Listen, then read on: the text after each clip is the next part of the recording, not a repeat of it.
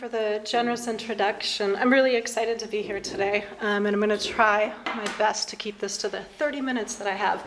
I want to thank Christophe Mauch for his leadership, for dreaming up this remarkable space, turning it into a reality, and keeping it humming as such a vibrant hub for the research in the environmental humanities. I've been tracking its activities with keen curiosity since its very founding, and I'm so thrilled and honored to be a Rachel Carson Center Fellow.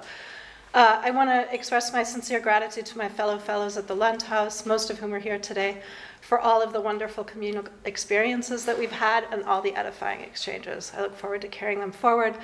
And I'm going to transition before I start crying, because a lot of us are in the process of departing and moving right now. I'm delighted to have the opportunity to share my book, Sea Change, an Atlas of Islands and a Rising Ocean, with you in this guest lecture today. Sea Change, as Hannah mentioned, is forthcoming. It will be published by the University of California Press in 2023, and it is available for pre-order now. So tell your institutions, your home librarians, your colleagues. I want to start with a brief preamble of two impetuses for this project.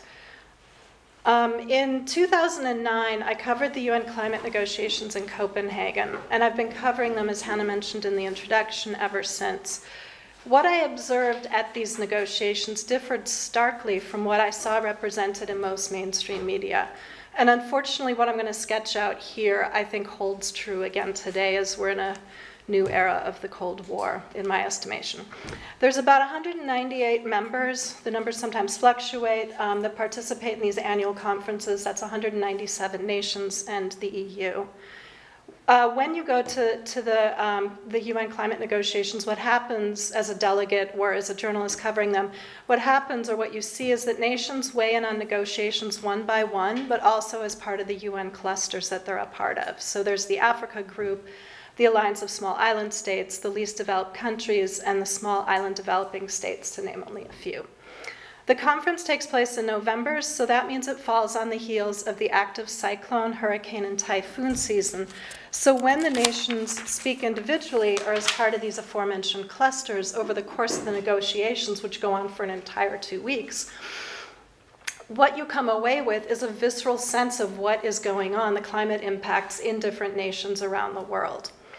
So for example, just before the 2009 UN climate negotiations, Mohammed Nasheed, who was then Prime Minister of the Maldives in the Indian Ocean, held an underwater cabinet meeting to bring attention to how at risk his low-lying island nation is to sea level rise. The Maldives is one of the foremost at-risk island nations with regard to sea level rise. The other ones are Tuvalu, Marshall Islands, and Kiribati. Current impacts with regard to the climate crisis that are going on currently include this fall's floods in Pakistan, which flooded a third of the country and unleashed over $15 billion of damage and killed over 1,700, as well as the drought in the Horn of Africa, which has displaced over 1.1 million people, killed over 7 million livestock, and destroyed crops. And I mention these two examples because I want you to think about whether or not you've seen them at the forefront of your media feeds over the course of the UN climate coverage or not.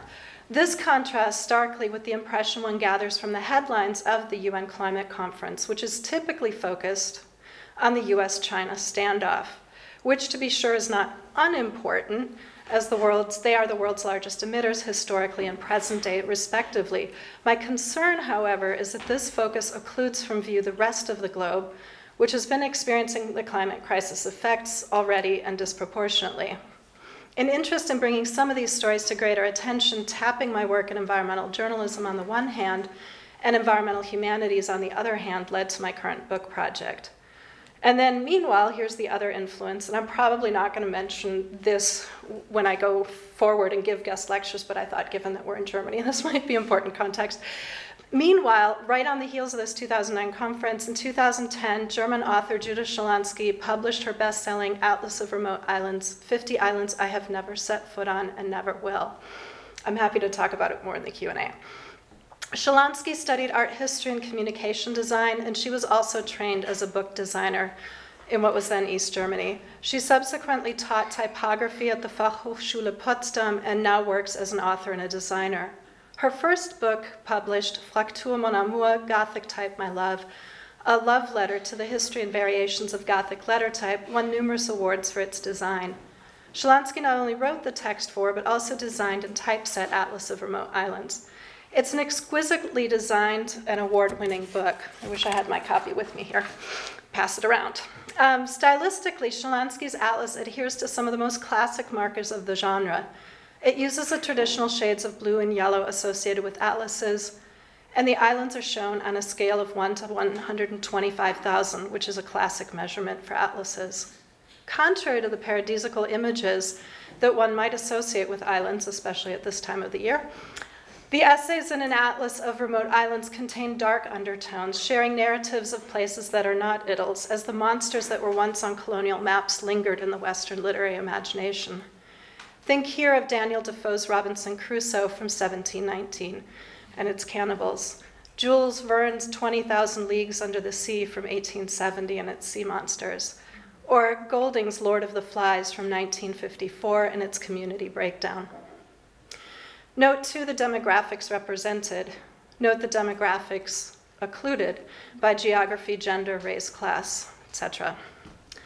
As I read and reread Shalansky's Atlas, what I missed most was the voices of islanders.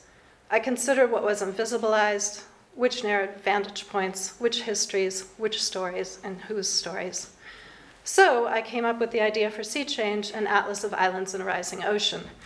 It shares the impacts of sea level rise on 49 islands around the world, weaving together maps, environmental studies, and stories about its histories, cultures, and centering their voices.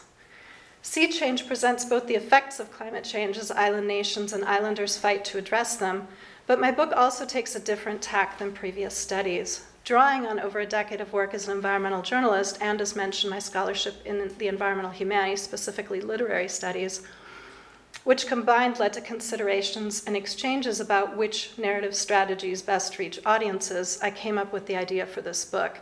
So it's intended to be at once playful, yet intellectually rigorous, and serious. Sea Change aims to make a visually engaging and yet rigorous intervention in climate change debates, focusing on oft-overlooked regions of the world, so-called remote islands. So basically, my experience of covering the annual UN climate negotiations for 2 weeks made me aware of, on the one hand, how difficult it is to translate science to lay readers, because that's what environmental journalists do. And that's a challenge in and of itself, but also how tough it is, and I think we engage this a lot if we're working in the environmental humanities, how tough it is to sustain interest and lead readers to care about the issue and to want to take action. That may not be what all of us are trying to do, but that was one of the questions I had for myself. So to be candid and frank, a coffee table book seemed one way to smuggle the message to a greater audience. Sea Change features a map of an island or an archipelago on a recto page and information about the island on a verso page. This information includes the ocean or sea on which it is located, the island's longitude or latitude for some islands, but not for others, to acknowledge the traditional Arabic and oceanic navigation systems based on observations of the stars, the ocean swells, the flight patterns of birds, and other natural signs. The island's original or other names, the languages spoken there, both often bespeaking colonial legacies, its size or area, whether or not it's inhabited, and if so, the name of its indigenous people's nation, its population, its distance from other neighboring islands, and a brief timeline highlighting its history, indigenous and so-called pre-contact, colonial, and climate change-related 1500 roughly to the present. The page also features a paragraph-long essay of creative nonfiction that includes histories and stories illuminating key aspects of the island, its history, its flora, its fauna, its inhabitants, their languages and culture. And lastly, it presents the impacts of sea level rise on the island and the solutions being put forward often by the island's inhabitants, be they political solutions negotiated at home or abroad, such as buying land elsewhere and resettling an entire population, or on-the-ground practical solutions of so-called soft engineering, such as preserving coral or oyster reefs, or planting mangroves, or of so-called hard engineering, such as building seawalls. These maps offer a bird's-eye view or a vertical point of view of the island, which I realize is a colonial genre, and I'll get to that in a minute, with shading around the highlighting the sea level, with shading around the islands highlighting the sea level rise in 2020 when I started this book project, and projected for 2050 and 2100. Each island, as I mentioned, is accompanied by an essay which I authored, a map created by cartographer Molly Roy, with whom I collaborated, and poems or texts by islanders. Their voices are also included in my essays as I conducted endless interviews for each island. The atlas also includes scientific illustrations by scientific illustrator Zina Duretsky. So for this particular audience, I've spent the last 2 weeks, and my Landhaus Fellows have heard me talk about this ad nauseum, some of them, agonizing over which format to give in terms of the content of what I'm going to talk about that follows. For this audience, I thought it appropriate to offer both a reading of sections of the book and a behind-the-scenes peek at what theories, studies, or approaches inform my book. And that latter section is going to be memorialized in what's being taped here today, but will probably fall by the wayside as I move forward to give talks about the book. And that's specifically because we're in an academic context, and also because so many of you are students or at some level in the field of education. So in my talk today, I want to discuss 3 fields that my book draws on and brings together, namely geography and cartography, that's the first, environmental studies and environmental humanities, that would be the second one, and then thirdly, literary studies and creative nonfiction, predominantly Pacific Islander Indigenous studies, and Black Caribbean, often Black feminist materialist Caribbean studies. So let me start with geography and cartography. Artist and geographer Trevor Paglen coined the term experimental geography in 2002 and wrote about it in a 2008 article titled Experimental Geography: From Cultural Production to the Production of Space, published in the edited volume Experimental Geography. There's a theme here. The concept refers to and builds on the work of Nato Thompson, who's editor of the aforementioned volume, and who wrote in his article titled In Two Directions, quote, "Of geography as art and of art as geography." Drawing on both fields, art and geography, Paglen at once tracks what stories geography tells us, thereby bringing what might have otherwise been invisible or conjecture to the historical record. Paglen has a history of tracking what has been invisibilized or rendered invisible. In a 2010 book, he tracked what he called the blank spots on the map, the dark geography of the Pentagon's secret world, that is, places that officially do not exist and that include secret US military bases. The rendered in images in his 2010 monograph of photography, Invisible Cover Aberrations and Classified Landscapes.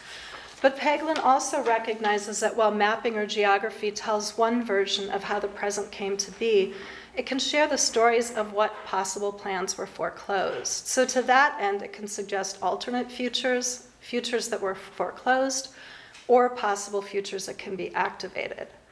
That is, the very act of mapping could activate the speculative and movement for a different future.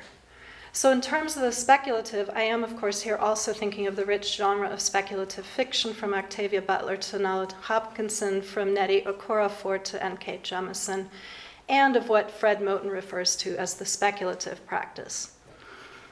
As cartographers and radical geographers grappled with how to challenge or open up the field of mapping and of geography from its colonial origins, many began to develop creative alternatives.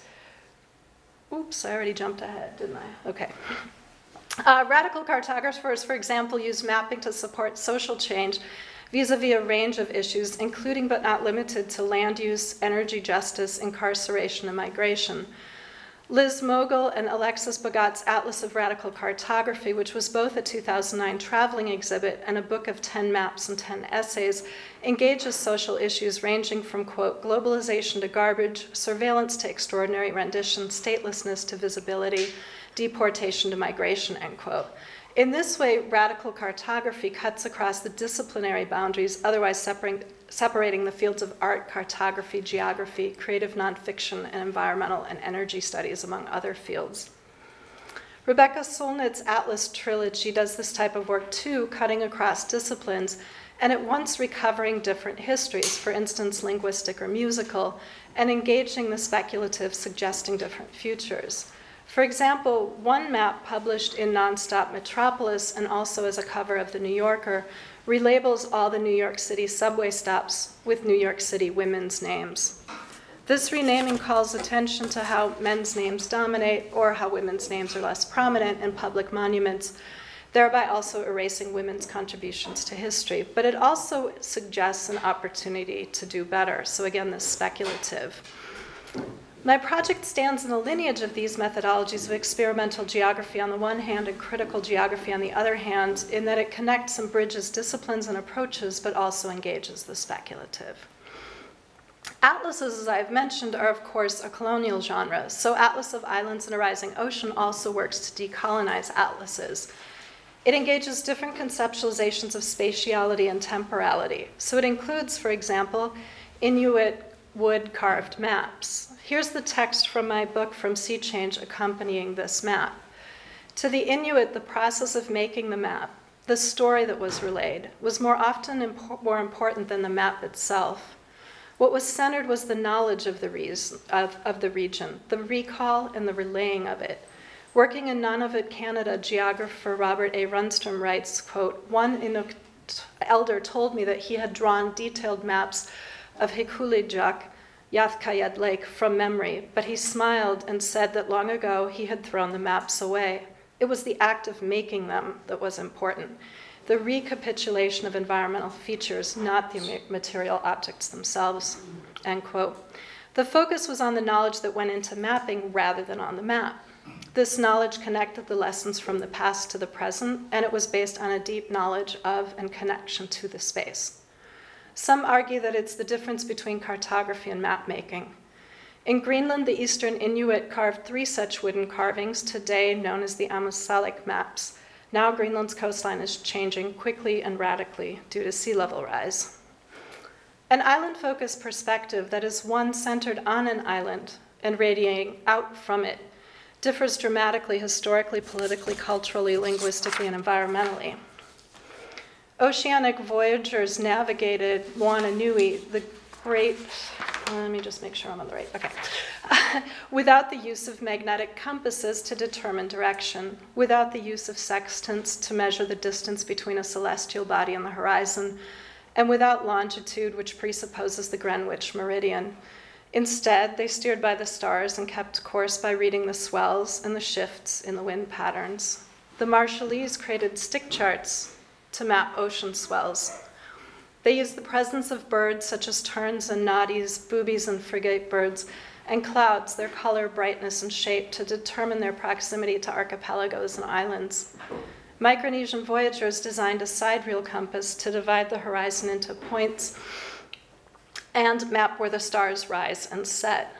It's not only about decentering the continental gaze in this way, it's also about recentering islands and about decentering the human and recentering the relationships among the human, to the celestial, to the waves, the non-human, the more than human, the animals on land, in the sky, in the waters, and the land, air, and waters themselves.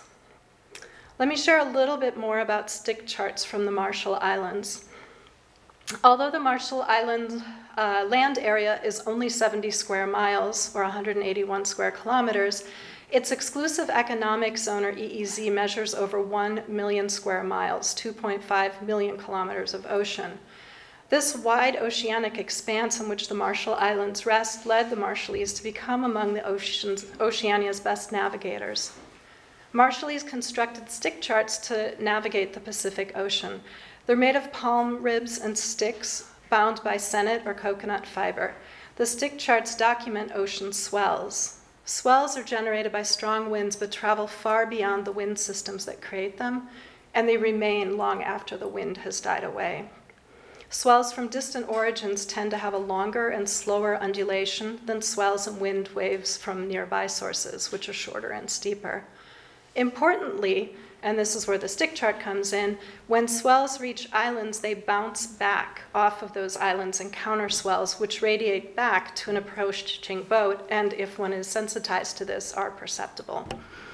So on stick charts such as this one, the straight sticks represent regular currents and waves, the seashells represent islands and atolls, and the curved sticks represent ocean swells. They document understanding of swells and how islands bend them. This detail helps to navigate the open oceans. Even if an island is not visible on the horizon, its distant effects can be felt in the water.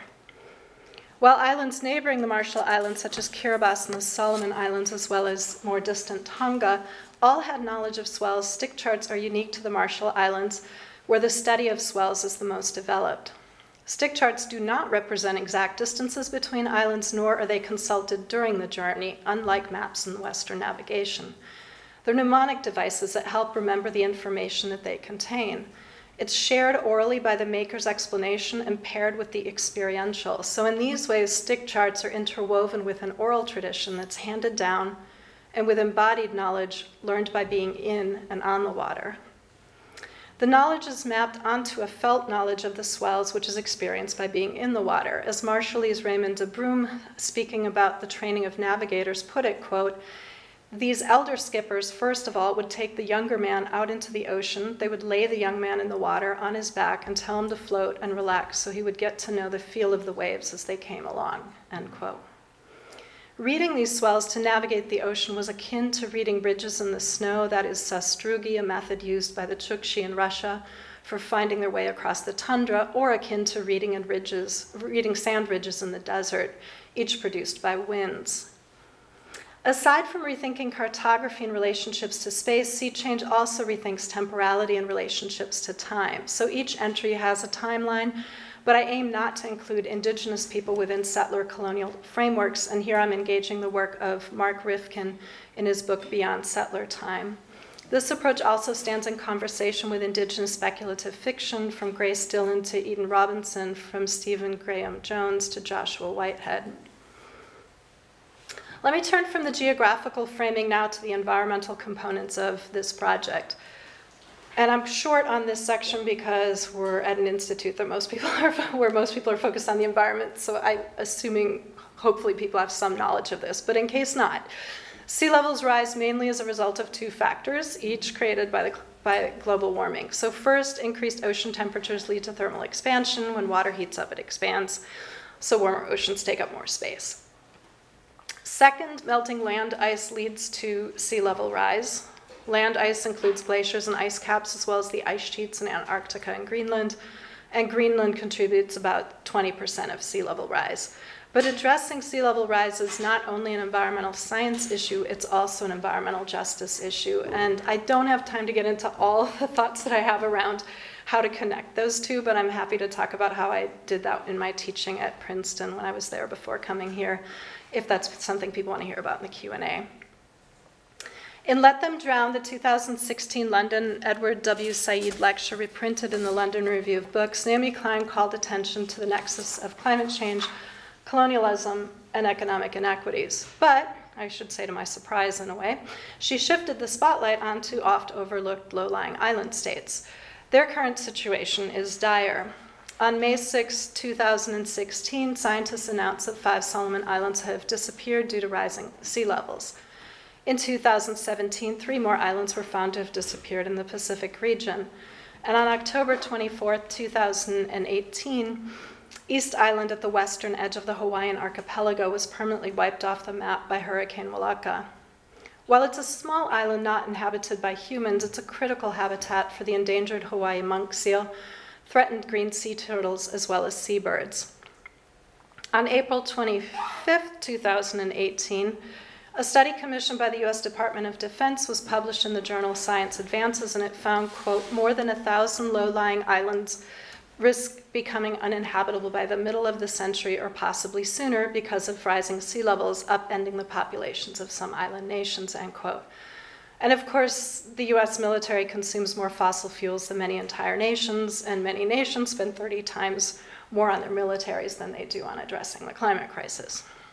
I'm happy to talk about the US's use of islands for military bases in the Q&A. Addressing climate change impacts is very much an environmental justice issue, as I mentioned, since they tend to affect the global south disproportionately. Pacific Islands are some of the regions most impacted by sea level rise, but according to the Intergovernmental Panel on Climate Change, or IPCC, they've been responsible for producing merely 0.03% of global CO2 emissions. Figures for islands in the Caribbean are similar. When reports announce the CO2 emissions have reached new record peaks, it's key to bear in mind both the inequity in terms of CO2 production and its impacts. In this regard, addressing the climate crisis and sea level rise offers an opportunity to address centuries-old inequities of colonialism and of imperialism.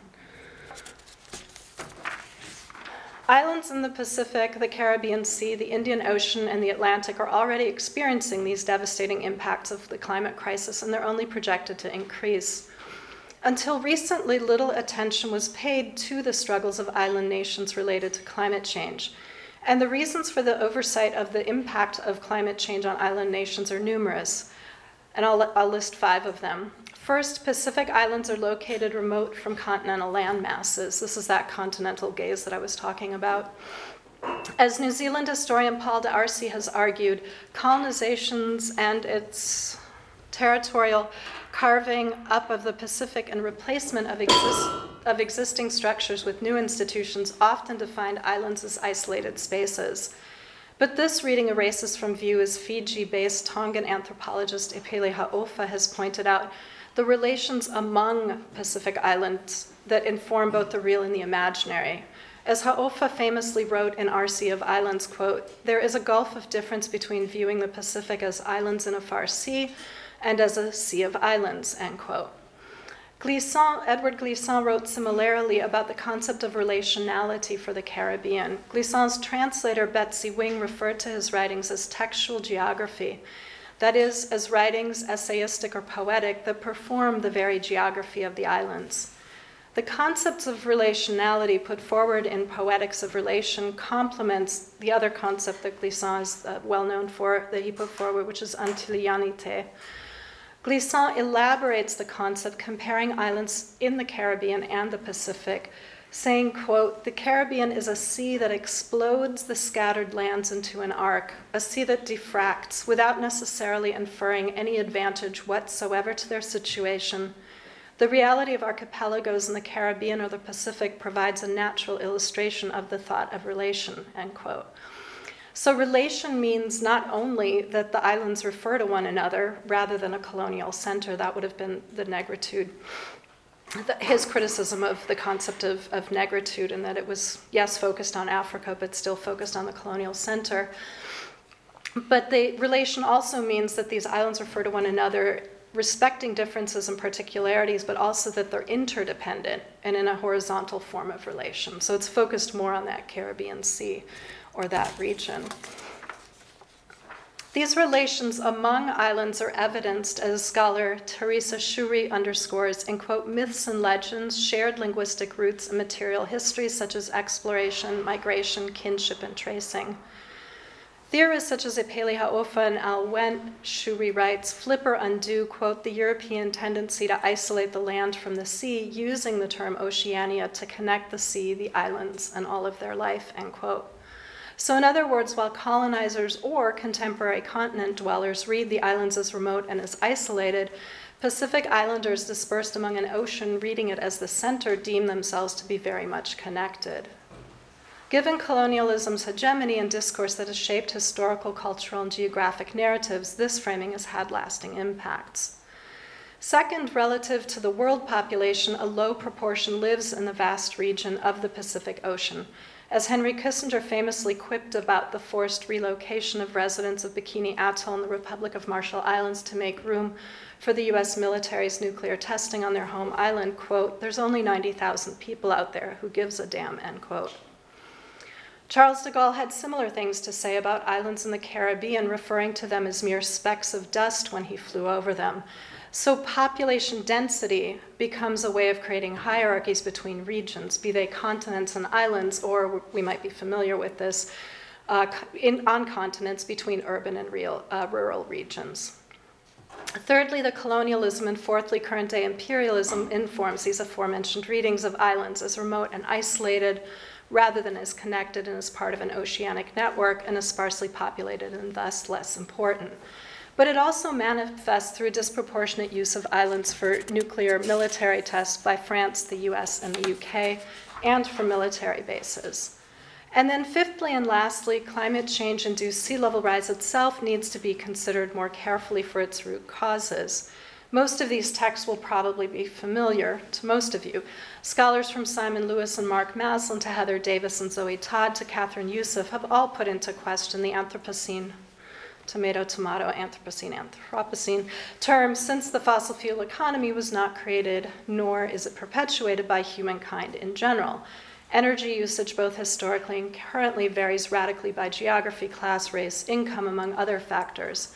In other words, the historical responsibility for having produced and thus for addressing climate change rests with the so-called developed world or global north. And it's for this reason that the call for climate reparations or a loss and damage fund was particularly vocal at this year's UN climate negotiations. In these ways, climate change and sea level rise cannot be read outside a history of colonialism and imperialism. And precisely here, the humanities disciplines, in my estimation, can make crucial interventions and contributions, reframing how we got to where we are today and how to rethink political, economic, and environmental structures, especially when we're in the field of teaching, to create a livable future.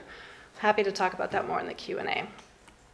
Let me turn now to sea level rise and its impacts very briefly before I conclude, because I am keeping an eye on the clock. Tools for checking predicted sea level rise for different locations in the US are available online. So you can, let's go the other direction.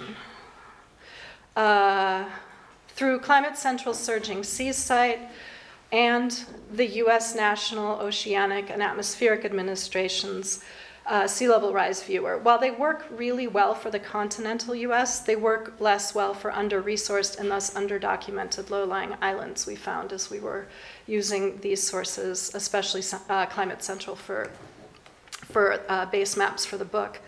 So we're back to the cycle of why these islands are under-resourced and under-documented, and how the issues that led to these inequities are reproduced in their lack of documentation, and thus an inability, because no documentation, to take steps to address and protect against sea level rise impacts.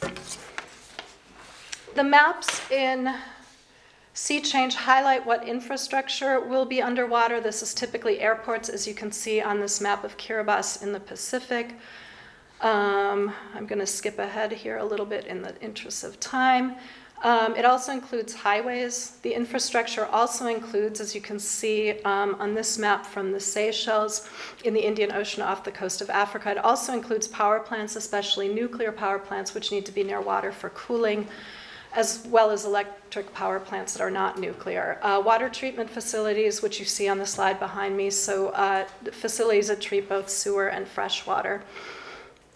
Rising sea levels have numerous effects on low-lying islands. As ever, there's commonalities and patterns, but there's always also differences in these impacts across geographies and geologies. Even what seems like a very small increase measured in few feet or meters can devastate coastal habitats, making them uninhabitable. So here you see the Marshall Islands, and it sits on average less than 6.5 feet or 2 meters above sea level rise, and ranges from about 160 feet or a dozen meters across to 1 mile or 1.6 kilometers wide. Additionally, the combination of higher sea levels and increased storm seasons in unpredictability and intensity leads to storm surges. So when you have surging seawater, it floods housing, and that means even if a home isn't underwater, it's been inundated and it's become uninhabitable. And that often leads residents to relocate. Rising sea levels challenge not only human, but also animal habitats. They create a loss for fish and birds, as well as plants. And rising sea levels flood agricultural lands, and they upset the balance of soil salinity or salt content in soil, so otherwise known as salinization. Salinization in the soil is a concern because excess salt hinders crops' abilities to take up water. And then you have the fact that global warming leads to droughts and depleted wells. So low-lying island nations typically face water scarcity, and they're therefore challenged by the double whammy of too much salt water and not enough fresh water. The salinization of aquifers and resulting limited drinking water, as well as of agricultural soils, makes life on islands increasingly unsustainable. And I'm going to skip ahead from this one, which you can all admire. It's Deal Island, Chesapeake Bay in 2020, 2050, and 2100. That's the long story short. So let me zoom out now from Deal Island and islands. Sea level rise not only affects island nations. With regard to sea level rise, island nations, especially in the Pacific and the Caribbean, but also in the Indian Ocean, are the canaries in the coal mine. That is, what happens to them is also a harbinger of the future that awaits the residents of coastal cities and shorelines. Internationally, the cities projected to be affected most include, but are not limited to, Gwangju and Shanghai in China, Hong Kong, Mumbai, India, Amsterdam, the Netherlands, Lagos, Nigeria, Manila in the Philippines, Dakar in Senegal, and Ho Chi Minh City in Vietnam. These are two articles that The Guardian published in 2017, just highlighting which cities are going to be most impacted. The difference between continental cities and island residents from cities can retreat inland. For many islands, sea level rise may spell the end of their nation's very existence. And that means a geographic place and the history, languages, cultures, et cetera, attached to it. Thanks for your time. I can't wait for the discussion.